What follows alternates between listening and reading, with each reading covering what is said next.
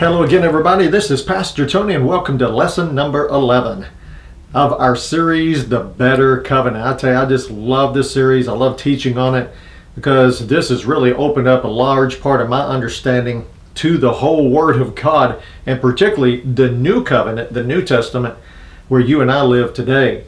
Now, we've already established the fact in previous lessons, just generally briefly, that this New Covenant is the Now Covenant for all of us as believers in Christ. And it is a better covenant established on better promises. And as we found out in the last lesson, it brings in a better hope, a better, more confident expectation of God's goodness manifesting in our life. Now, we left off to some degree, I think, yesterday in John's Gospel, chapter 1. So let's go over to the Gospel of John, chapter 1 again today and just kind of pick up where we left off in the last lesson. And if you missed the last lesson, again, you need to go back and listen to the previous ones, because we're just kind of picking up where we left off in the previous lesson and laying another layer of foundation on that one. And that's kind of the way it's going to go. We don't have a whole lot of time to review here other than hit just some highlights here and there. But Gospel of John chapter 1, verse number 14, and then down to 16 in just a second. But verse 14, it says, "And the Word became flesh." Now again, that's talking about the pre-existent identity of Jesus Christ being the Son of the living God and the agent of creation. It says, "And the Word became flesh." That's when he identified with us by becoming flesh and blood. We all celebrate his birth every year at Christmas, and we should. But notice he says, "The Word became flesh and dwelt among us. And we beheld his glory. The glory is of the only begotten of the Father, full of grace and truth." Now notice that Jesus, the person of Jesus, and his identity as the only begotten of the Father, carried a weight of glory attached to it. And they saw that. They saw a revelation of that. But then notice that it was also full of grace and truth. Jesus came full of grace and truth. We carry that thought on down to verse number 16, and it says, "And of his fullness." Now again, what is he full of? He's full of grace and truth. And it says, "And of his fullness we have all received." I love that right there. That God's not picking and choosing. The grace of God has appeared to all men, the Bible says. Now, not all men have received it. We certainly do not believe that in what we call universalism, where, you know, everybody's just going to get saved regardless of whether they accept or reject Jesus. Absolutely not. Jesus said, "I am the way, the truth, and the life. No one is going to come to the Father except through him." There's not many ways to God. There's not many ways of salvation. There's only one, and that's through the Lord Jesus Christ. And yes, I do not apologize for that. I don't care how unpopular that might be to some people. Jesus is the only way. He is it. But notice, we don't need another way. We need to accept Jesus for who he is, and we can receive, all of us can receive that fullness that's in him of grace and truth. In other words, if I take, you know, the fullness of grace and truth in my life, if I receive that from Jesus, it's not going to knock somebody else out. It's not going to make it less for somebody else. There's enough grace for all of us to go around if we will receive it by faith. Of course, faith is and we're going to look at the aspect of faith toward the end of this series, but faith just responds to what God has already done and given us through grace in Christ. Faith has to respond to something. It's a responder, not an initiator, so to speak. And what is it responding to? This fullness of grace and truth that God is pouring out through the gift of his Son to all of us. But then it says, "and grace for grace." Now, I mentioned the Amplified and other translations, how it brings the Greek wording out a little bit better. So I'm going to read the last part of that particular verse right there in the Amplified. It says, "One grace after another, and spiritual blessing upon spiritual blessing, and even favor upon favor, and gift heaped upon gift." So in other words, there's not an insufficiency in the grace of God like there is in our works. There's insufficiency and inadequacy, weakness in us. That's why the old covenant law of Moses did not work. But that's what makes this new covenant of grace in Christ far better. And this is what makes it work, is because what God is pouring out to us and giving to us in Jesus is an endless supply of grace. Grace upon grace. And it says spiritual blessing upon spiritual blessing. And even favor upon favor. That's what grace is. It's unmerited favor. And gift heaped upon gift. See, this tells us how valuable and worthy the sacrifice of Jesus, the Son of the living God, is. This tells us exactly how much worth he is. That's why the old covenant sacrifices of animals didn't work, because they were inferior in worth and value. But Jesus is far superior and therefore brings an abundant, unlimited, overflowing supply of grace that will meet every need of man that he will ever have. Where the old covenant was demanding out of us, this new covenant of grace in Christ supplies to us. Where the old covenant demanded righteousness and we failed, the new covenant supplies righteousness, and then we receive it and walk in it and live in it by faith. Now, I just mentioned something right there that people are going, unlimited grace. See, because we're still thinking many times about God's love for us and God's grace in terms of man. And we're trying to filter that through humanity. But God is not a man. And what he gives and how he loves is unconditional. It's not conditional. How he bestows grace is not in limited rations, but in unlimited, abundant, overflowing proportions. Now, we'll back that up. Let's go over to Ephesians, the 2nd chapter. And if you've been with us in any of these series, some of this is familiar territory to all of us. And particularly in Ephesians, because Ephesians is all about new covenant realities. And new covenant realities is all about the grace that God's pouring out on us, wave after wave after wave, endless waves coming in to the shores of our life through the Lord Jesus Christ. But here, let's look in Ephesians 2, verse 5 on down. It says, even when we were dead, that's the way we were, dead in trespasses, he made us alive together with Christ. By grace you have been saved. So he's emphasizing that it's by grace we have been saved. Notice, we didn't become alive. We didn't make ourselves alive. We didn't earn this. We didn't achieve this. This is all by the grace of God because of the sacrifice of Jesus. Now verse 6 says, and there's a conjunction there, so there's more to this. He says, and raised us up together. So in other words, verse 5, he made us alive together with Christ. And then verse 6, he raised us up together. And there's another one, made us sit together in the heavenly places in Christ Jesus. Now the Amplified brings this out at verse number 6. It says, and he raised us up together with him and made us sit down together, giving us joint seating with him in the heavenly sphere. Notice, we have the same heavenly seat at the right hand of God that Jesus himself does. Now, how in the world could we ever accept such a reality, a fact of our redemption as that? Well, if you are looking at this whole scenario from an old covenant point of view, which is man to God, you will never get there. It will never work out. But if you turn around and begin to reason according to the new covenant of grace, which means God to man, then you see that it's through the grace of God toward man in Christ that he raised us up. He seated us in heavenly places in the same heavenly seat as Jesus himself.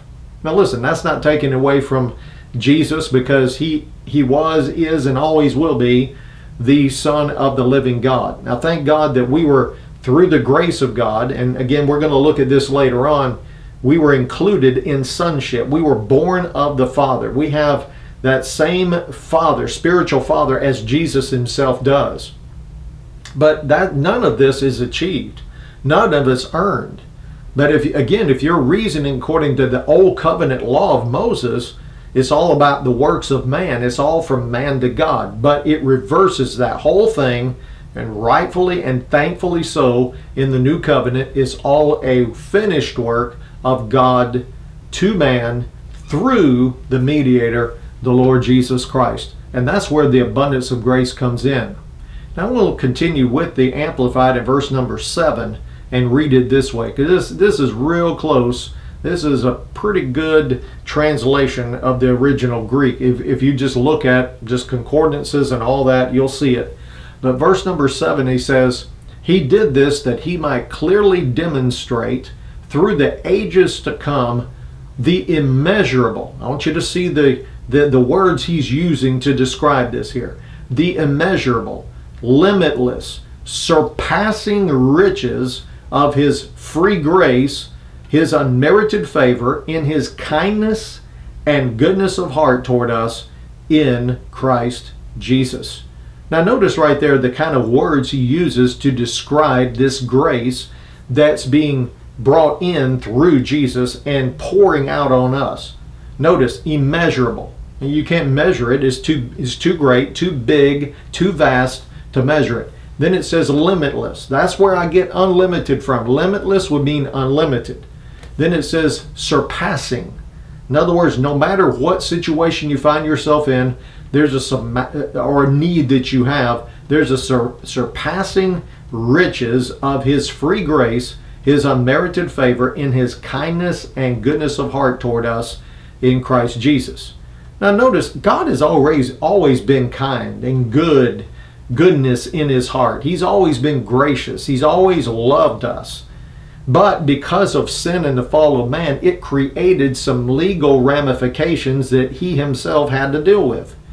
That separated us away from God. God could not do legally for us what he wanted to do, what was in his heart all before the foundation of the world when he created man, because of those legal situations that sin and the fall of man, from the first Adam all the way up, had created.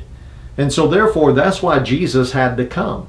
God didn't just get born again, all of a sudden have a change of heart and mind toward man and said, "I love you," all of a sudden. No, he always loved us the same. Always had kindness and goodness and graciousness in his heart. But he had to deal legally because he is the righteous judge. He is justice. He had to deal with the sin issue. And through Jesus, we see grace and truth met together. We see grace and truth put together in one person, the Lord Jesus Christ, where God could meet the legal demands of justice, satisfy the claims of justice because of sin and the fall of man that was against all of us, that condemning sentence that was hanging over all of our heads. He dealt with that in truth without compromising his justice and showing us extended, unlimited, immeasurable, surpassing grace in the process. I tell you, only God could do that. He is so smart. He just outsmarts the devil, all the adversaries, because I'm telling you, Satan underestimated the love and the grace of God. He completely underestimated that. And that was his downfall right there. And there's more to that. But notice in verse 8, I'll shift back over to the New King James. It says, "For by grace you have been saved through faith, and that not of yourselves, it is the gift of God." Notice, it's all the gift of God. It's all by grace that we're saved through faith. In other words, faith is a response to that grace. It does not come from ourselves. It is not of ourselves. It is of God. It comes from God to man through Jesus. And then in verse 9 it says, "Not of works, lest any man should boast." And again, that's really making a distinguishing mark between the old covenant law of Moses, which was all based on works and performance, and this new covenant in Christ, which is all based on grace and truth and the finished work of Jesus. Now, with that in mind, let's go look over to Romans chapter 5. And again, if you've been with us any length of time in these, in any of my teachings, any previous series, then we've spent some time in the book of Romans chapter 5, because if it's all based on grace, we need to have an understanding, a proper Bible understanding of grace. Not some of the stuff that may be perpetuated out there. It's got in one side of the ditch or another. But let's find out from the Bible how it interprets the word grace. And we're going to see really what it is and what it includes. We're always seeing that right now. But here in Romans chapter 5, I'm going to read just verse 15. And just for, I usually go to the Amplified. That is a great translation of verse 15. It brings out so much of the meaning to help us understand it. I'm going to look at this one in the Passion Translation today. Okay, so the Passion Translation of Romans 5:15 says, "Now there is no comparison between Adam's transgression and the gracious gift that we experience." Now here he's going all the way back to the first Adam and comparing the first Adam with the last Adam. The Bible calls Jesus. He's the last Adam, not the second. He's the last. In other words, there's a first and a last. That's it. The last one replaced the first. Thank God. So it says, now there is no comparison between Adam's transgression, what he did, as bad as it was. That's what sent Jesus to the cross.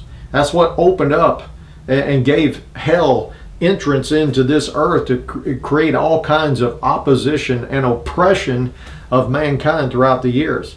So we're not belittling Adam's transgression, but in comparison between Adam's transgression, there is no comparison, it says, between what Adam did and the gracious gift that we are experiencing here in this new covenant.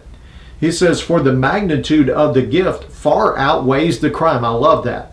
The magnitude of the gift, because he's so valuable, because Jesus is such a valuable gift and sacrifice. The magnitude of the gift far outweighs the crime. In other words, Jesus is an overpayment. That's what he's saying. Yeah, God knew exactly what it would take to pay for man's transgression to the very last cent, the very last bit of it. In other words, fill the cup to the brim and don't overflow it. All right, that's it.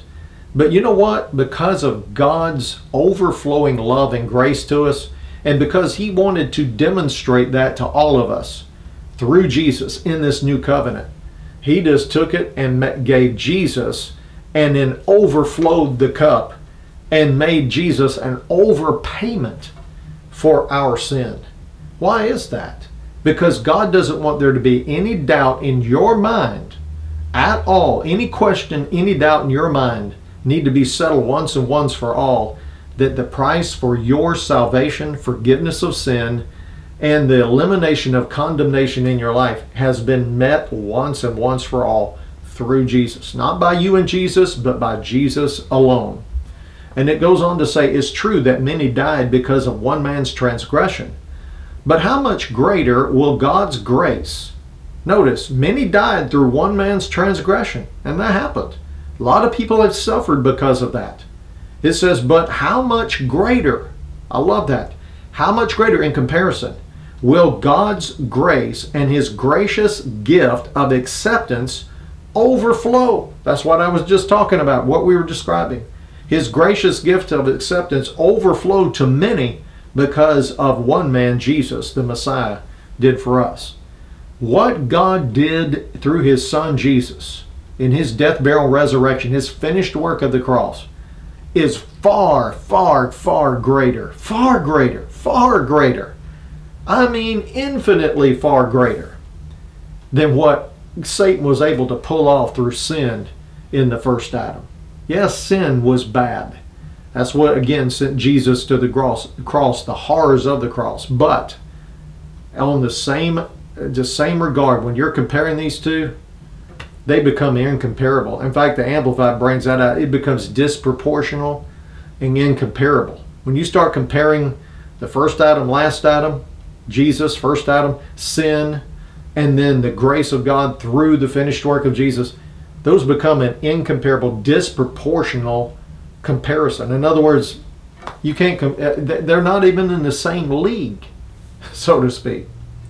Now he goes on to say down in verse number 20, he says, moreover, and he says some things, we'll get back to those later on. He says, moreover, the law entered that the offense might abound. But where sin abounded, grace has abounded much more. Now I'll go back to the Passion Translation of verse 20. Just to get another translation so it'll help us understand this. Verse 20, it says, "So then the law was introduced into God's plan to bring the reality of human sinfulness out of hiding." That's what it was for. To expose man's inability and inadequacy to save himself, and to expose the sin nature and the sin condition in all of us. And it says, "And yet, wherever sin increased, there was more than enough of God's grace to triumph all the more." I love that right there. I also love the Amplified of this. We're going to read this. We got to get this. This is, if the new covenant's better, we need to understand why it's better. It's because of this right here, okay? Finished work of Jesus. All right, so verse 20 in the Amplified, it says, "But then law came in only to expand and increase the trespass, making it more apparent and exciting opposition." In other words, you know, it just magnified sin. It didn't, you know, the law did not create an avenue for man to overcome sin. It actually made it worse. And he goes on to that in Romans and talks about why that's the case. But then it goes on to say here, "But where sin increased and abounded." Notice, sin increased and abounded. It says law, God's grace, I'm not saying law, grace, God's unmerited favor has surpassed it and increased the more, and has super abounded. Again, there's that overflow that we were talking about. See, what God gave in Christ and what Jesus brought to us in his finished work and his sacrifice brought an unlimited, immeasurable grace to us that just overwhelms and overflows sin and all attached to sin and the fall of man.